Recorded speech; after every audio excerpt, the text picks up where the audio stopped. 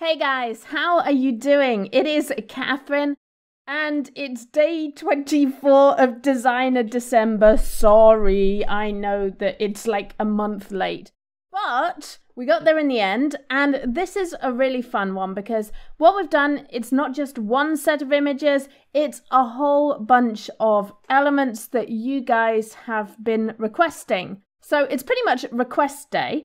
A few things before I start showing you the new additions to Tangent templates. First of all, I want to say huge thank you for the response to the video we made about Canva. If you missed it, great news. You are now able to use Canva images for KDP. So I made a whole big video about that, and also about how you can customize Tangent templates using Canva, which is just such a great thing to do because you can add color, you can add your own images. You can just mix and match the two tools. They work really well together in that way. So do check out that video if you've missed that. I also want to say that this is absolutely not the end of our updates. So although this is technically day 24 of Designer December, our plan with that was to give you a few images and a preset each day. It kind of evolved into being a whole bunch of images each day. What we're planning on doing now, we do still want to add more presets, so look out for that. And we have just a ton of things in the works. So stay tuned. We have a lot of things planned, and now we're kind of finishing up with this Designer December. We can move on with some of those. So do watch this space. We have a lot of things hopefully coming soon over the next few months. And also keep your requests, ideas, suggestions coming. You can always contact us, support@tangent.rocks.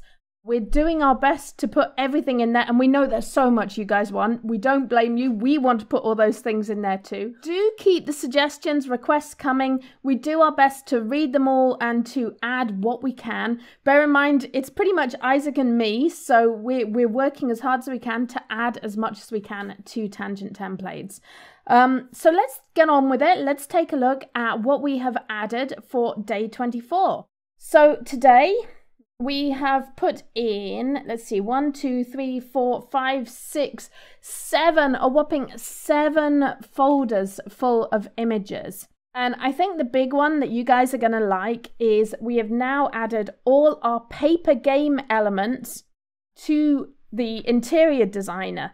So as you know, if we go to Tangent templates, way back, I don't remember when it was, we put paper games into Tangent templates, and I know this has kind of taken off. I see people selling paper game templates everywhere, but we added them, I think we added them first to Tangent templates. We put these images out there, these templates out there, and what we've done today is given you all the separate elements. So the little hangman, the hexagons for the hexagon game, or game of sim as it's also known, the sea battle grids, tic-tac-toe, all of those things we have included in the interior designer. So we've given you these elements all separate. So what's nice about this is you can mix and match these on a page, or you can put just a whole set of them. So you can make a whole page of tic-tac-toe, or a whole page of Connect 5 or hexagon.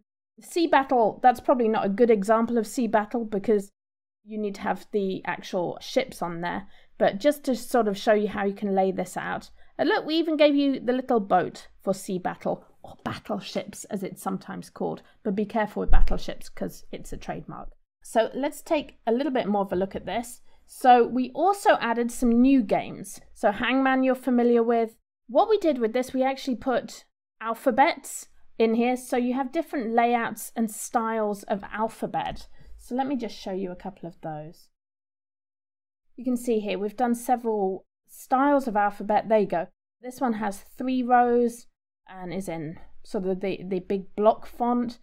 We also have the more comic style font. We have 2 rows if you wanted to put your letters underneath, kind of like we did here. We've also given you that option as well. So you have this style of letter here as well, where it's on 2 rows. So we've really tried to give you all the elements. These lines I created using the dotted line. I guess the way people would do it is that they will sort of draw underneath the lines to say what their phrase is that they're doing. Or you could just leave these lines out and let people put the dashes in themselves. So you've got Hangman in here. And we had fun. We added some new elements, some new games to this. We have also added paper golf. Now, this is such a fun game. You can play it on your own or with friends. The idea with paper golf is really, really simple. All you actually need to play paper golf is to have a hole. So this is our hole. It's got a little flag. You draw the hole somewhere on the piece of paper. So the great thing with this is you can kind of create little golf courses for people. So there's our hole, which is the essential element of paper golf. And then what the player does, and so you can play it one person. If one person's playing, they just draw their tee, which is like their starting point, on the paper. So most people just do either a cross or a small box to represent the tee. There you go. You can see I put a cross on here. And then what the player does is they put the pencil on the X and they close their eyes and then they draw lines to get to the hole, and hopefully their ball gets to the hole. So it's basically, can you draw lines with your eyes closed and get to the hole, get your ball into the hole?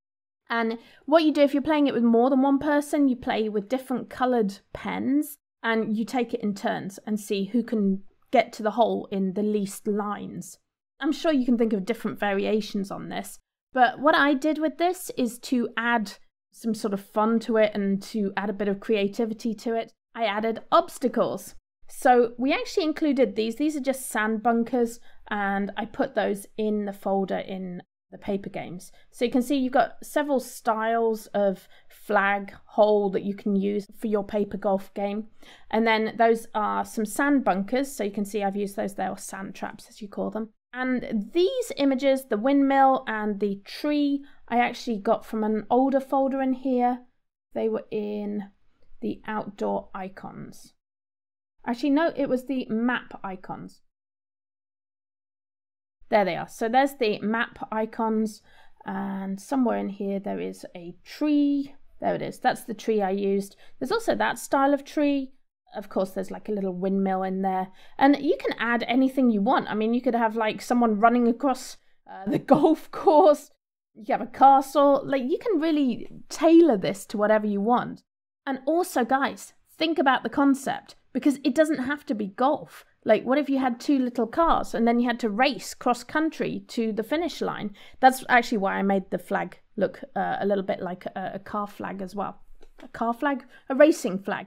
So you could actually play it with sort of little cars instead of being golf. Like, you can reskin this game any way you think. You could have dodge the robots, like play with your friend and draw lines to get to a certain area and dodging the robots. And you could use all the images we have of like robots and monsters. So there's a lot of ways you could actually recreate this game.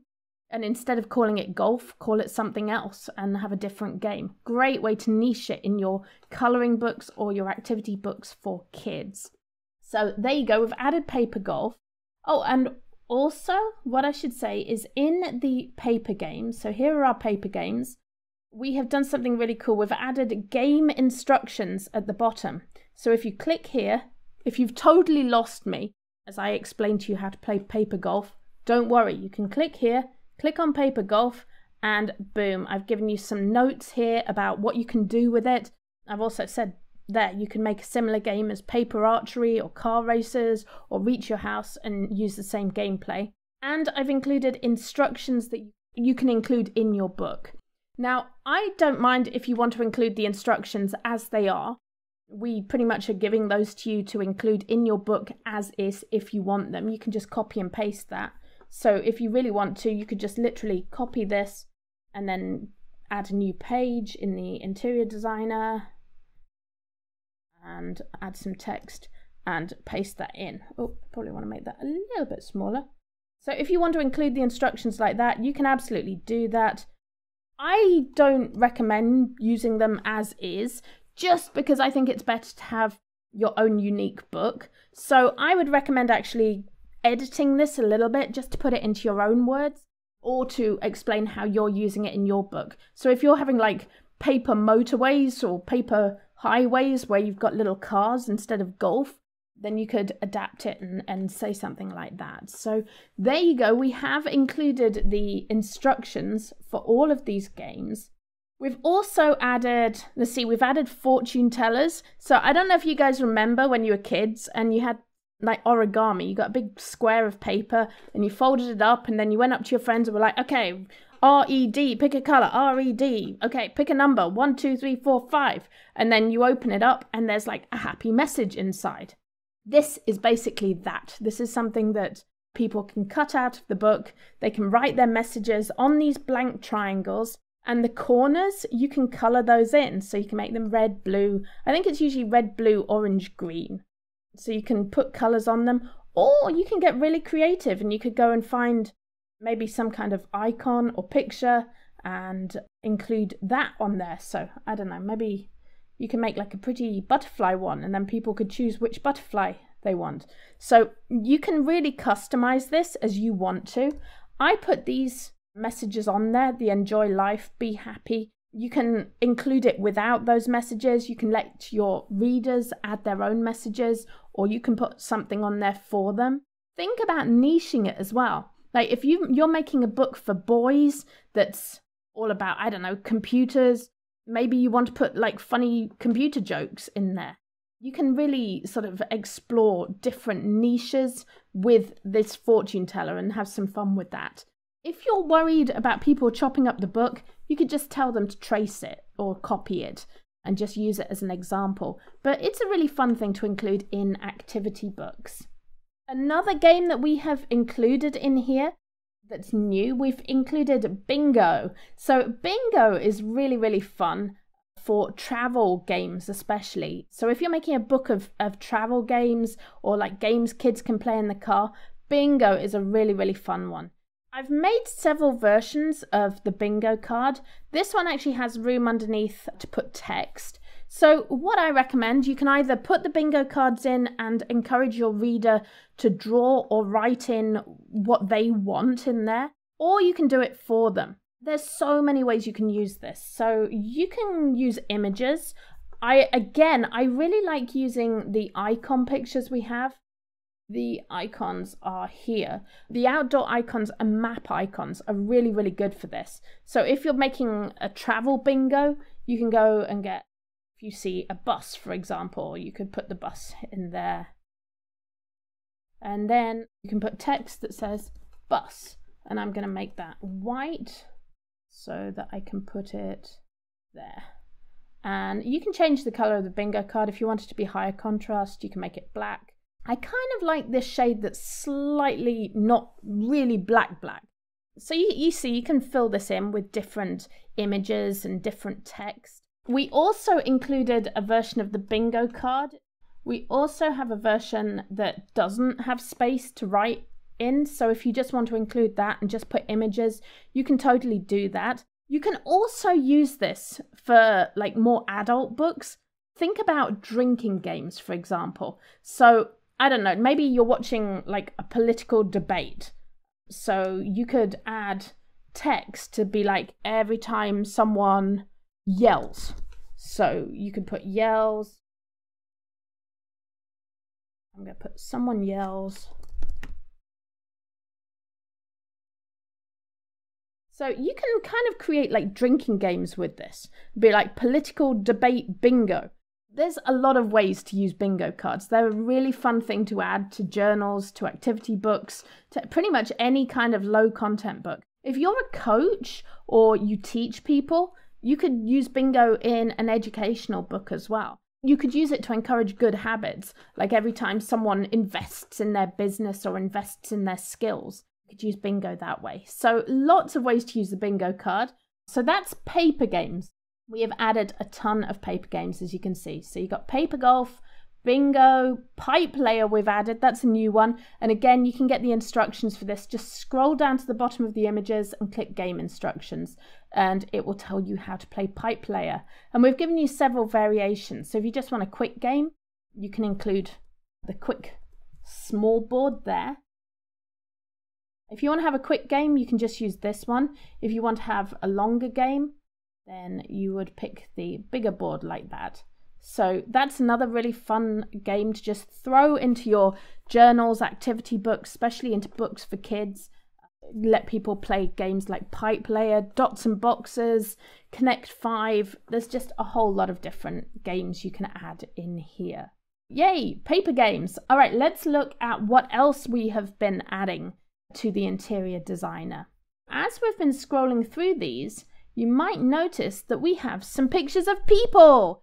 We have added a whole bunch of just awesome portraits. What we've tried to do with this is give you some really diverse images, all kinds of people doing different actions, different things that you can use in your templates. So I love this lady. She's just got an amazing attitude. I included her on this page, which also I put a fashion vision board. And this would be really fun for just planning your outfits for the week. I put in labels here like clothes, outerwear, accessories, shoes. And I just, of course, grabbed the vision board. We have a whole folder somewhere here. There it is. So you can grab one of these vision boards and add a character like this, and you're pretty much ready to go with that as a template. So this is just 1-2 elements and a little bit of text, and you have a page of your book. You can also use these sketches for something like this. I really like them for the mindfulness pages. We put this guy on here. So if you were making a book for people who are kind of struggling with something, not feeling great, they're going through maybe a difficult process, like trying to beat an addiction or trying to improve themselves or feel better about themselves, you could put in a page like this. I included this as a page about loneliness. So I just put feeling lonely, people I can connect with, positive self-talk, how I feel right now. And then I added some emojis so you can track your mood after you've tried doing these things and see whether your mood's improved. And then I put a note, if you're in crisis, you can text a hotline. You could include this in all kinds of different books. Like this would probably be a really good page to include in a book for teenagers maybe, or if you've been using our mindfulness templates. So again, you could find the mindfulness templates over here in the template packs. These would be really good to sort of mix and match in with pages you design yourself in the interior designer. So again, we used a sketch, a person, and let's take a look at some of these. Here's one more that I made, and I put this lady in it. I just think she's awesome. I love her style. This would be great for a vacation journal. And you might notice here that it has this date line at the top. And we put in a folder, as well as the people, we put in a folder of date lines. And I'll show you that in a second. Before I do that, let's add another page. And I'm just going to show you some of the people that we've included. So if we go to people, you can see we've got a lot of different styles here. So this would be really good for like a makeup design page. If you wanted to draw on makeup ideas, you could use an image like this with this face. It would also be good for any kind of sort of beauty or maybe thinking page. If you're sort of writing down thoughts, you could perhaps use this to illustrate them. We've got some great images if you're doing shopping pages or just go out and get it pages. Like I love this lady. She's just walking across the street with great style. We've got this guy. He's very 2021. He's got the cool beard. Perfect for like a men's journal. A style journal for men. We've also got some children in here. There's this girl reading a book. We've also got a girl writing in a book. I think you might have seen that in the paper games. We were just looking through those. We also have people doing yoga, exercising. This guy's pretty cool. He's doing some yoga here. So if you're doing a fitness journal, you can use these pictures. This girl you might recognize. I think we used her in one of the mindfulness templates before. So she looks pretty awesome. We also have some beautiful style pictures. These work really well for just any kind of page you might be creating. If you're making sort of books about maybe manifesting, wealth, fashion, anything like that, we've got some really stylish images. That would be a nice one to add. We've really tried to be diverse with shape, size, gender, race. We wanted to include just a whole array of people that you might meet, that people that are probably going to be reading your books. And I hope you really enjoyed these images. We really enjoyed putting together this collection for you. I think they're really, really useful to put in pages. And I mean, something like this would be great for a coach book. Like you could go and take from the comics we've used, from the comic book elements, you can do things like get a speech bubble and see, we can flip that around, maybe make it a bit lighter, and you can be like, you can put text saying, welcome to the course.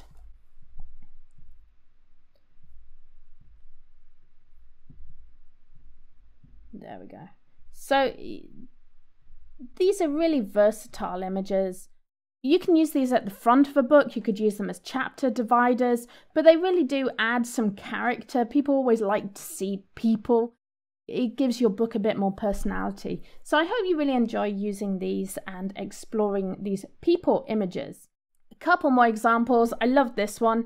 This is like a very customized planner. I called it Girl Go Get It. That would probably be the name of the planner. It'd be like the Girl Go Get It planner. And the idea with this, you've got the girl looking awesome. Some people like to color. Like having images like this works really well in a book that people are likely to color. They could just color it when they're bored. They can track things like how much water they're drinking. Each time they say their affirmations in a day, they could color in one of these hexagons. And we have weather trackers. And guys, I have to share this with you. This is another new folder today. We've put these little weather icons in, and they are just like the cutest thing. Let's take a look at these weather icons. If we go to weather, you can see we've got little umbrellas, little clouds and sunshines. I like the tornado. The tornado just, that's the cutest tornado I've ever seen. But you can have fun with these. I mean, you could put these on a calendar. You could replicate them several times and color them in each day it rains. So you could have a rainy day tracker. Like there's all sorts of ways you can use these weather icons. We've also given you the faces. So you can use these same faces on pretty much any other element you can find in here. So if there's like, I don't know, a coffee cup and you want to put a face on it, you can just grab this face and add it to pretty much any of our images. And you can even do things like this. I don't know, if we go and look, if I go to maybe map icons, we can take the car, make the car black, we can make the face white and make it a bit smaller and center the front. Like you can even put a happy face on a car. There you go. You can really experiment with the faces and put them on pretty much anything you like, any of the other elements that you want to.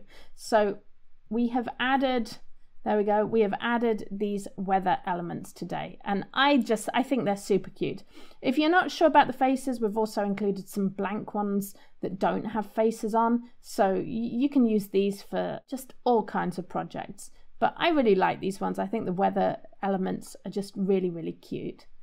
Okay, so let's revisit Datelines. I just told you that we added a folder of Datelines. Well, this is kind of a complex dateline. This has 3 levels, but really if you add this to the top of a journal, you add this Dateline to the top of a journal, people can fill in or circle any of these elements to keep track of what day it is. So it's kind of a quick way of not having to write the date. They can just go, okay, it's Monday, it's February the 4th. And they can just underline it or circle it and keep track of their diary that way. And I'll show you some of those. I'll make a new page to show you. If we go to blank and I go to images and Datelines, you can see we've done this several ways. So you've got just the days of the week. If all you want is the days of the week, you can stick that at the top of your page. And that works well on a planner. You can also team it up with our checklists and tables and put it at the top of those. So if you just wanted something quick at the top of a planner to keep track of what day it is, you can just include that.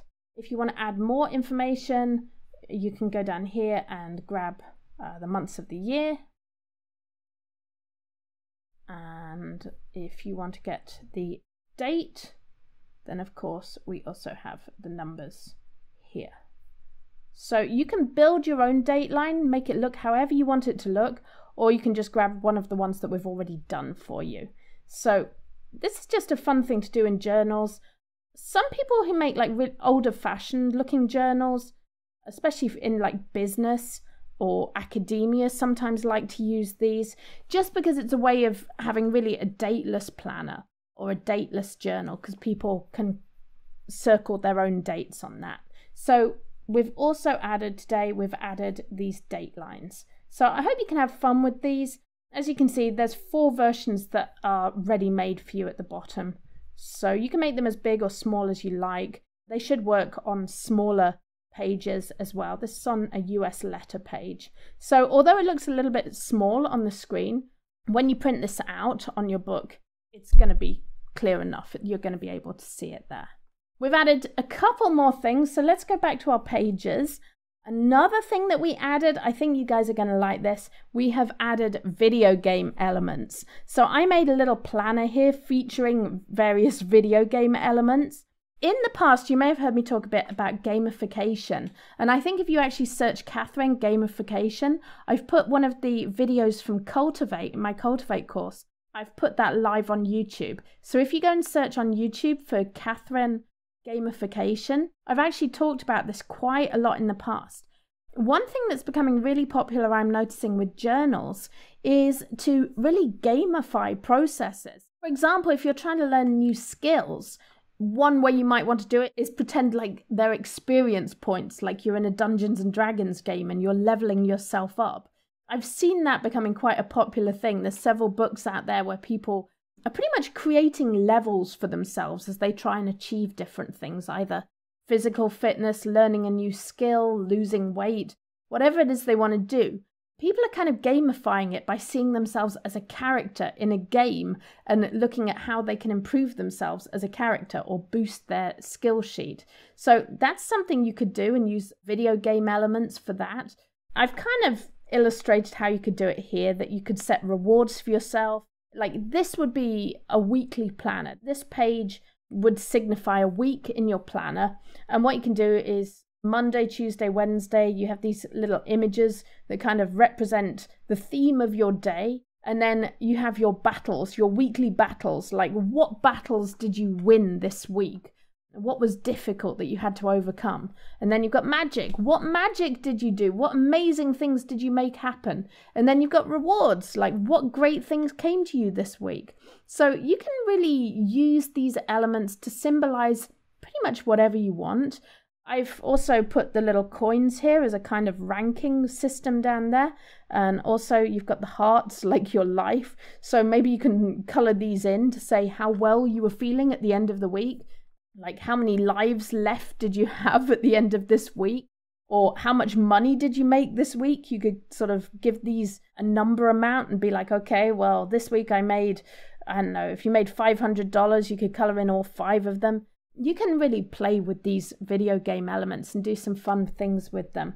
And of course, we have put those in a folder here called video games. And these are just some of my favorite images that we've put into the interior designer. I think they're really, really fun. So there you go. There's video game elements, or a new addition in here as well.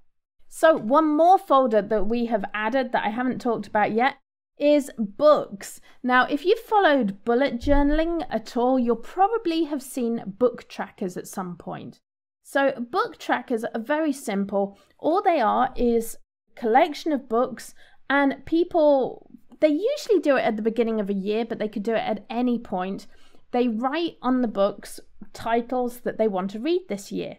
So, I don't know, you would go through this. So, again, remember this is on a US letter size piece of paper. So, this is actually bigger than it looks on the screen. You would write in here all the books you want to read. So, you could be like, I don't know, Animal Farm, Watership Down, like whatever books you want to read, you would write the titles onto these books. Or as you read the books, you could write the titles on. But I think the way most people like to do it is they write the titles on that they want to read, and then when they've read them, they colour in the book. So there you go. That's how you can make a book tracker with this now. This is kind of one I made earlier. But this is actually a number of elements. So the bookcase is one element, and then these are like little clusters of books. You can see that's an element, that's an element. And then we've added some other fun little things that people could put on their bookshelf. So you can see I've really just arranged my own bookcase here. If I start a new page, you can just see quickly how I did that. So we choose a page, we go to images, and we go down to books, which is here. And then we've included 4 types of bookcase. So you've really got your choice to customize this. And then you'll go to images and you'll grab different books. So there we go. You can put those books on there. You can put these books on, and you can really make the bookcase look exactly how you want it to look. It's really easy. You just drag and drop the images on. You can also take images from elsewhere in the interior designer if you want to add something else. So I don't know, maybe you want to add a chessboard. There's nothing to stop you going and grabbing a chessboard and just popping that on there as well. So I can make that darker. You can get as creative with this as you want and make your own book tracker here. Add whatever images you want to the shelves. And if you really want to get creative with this, you don't even have to use these for books. Like I'm looking at this, you could easily go to drinks, for example. Create your own bar.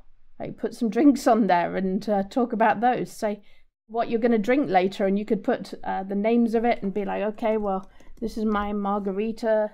So you can get as creative with these elements, with these images as you want to. So I do hope you'll have fun with them. One last folder that we added, and this is something you guys have requested. It's called tabs. We put a folder of tabs. This is a tab element. If we go to images, what we've done is created several styles of these. And these are good to use with things like contacts. A lot of people want to make address books with tabs, or passwords, another thing you might want to put tabs on. And of course you can find password tables, you can find these address tables. They're all in the tables folder under images. We've added these tabs, and if I scroll down here, you can see the tabs are here. They're a little bit hard to see. I think we might look at whether we can do something to make those a bit clearer. But I'm just zooming in. I'm just using my mouse to zoom in on those so I can see them. What you can do is go and grab one of these sets of tabs. We've also included some blank ones that you can write what you want on. What we've actually done with the blank ones, if you include a blank tab there, let me put this here. These blank tabs, in fact, let me do this on a new page. So if I grab one of these blank tabs like this and put that on the page,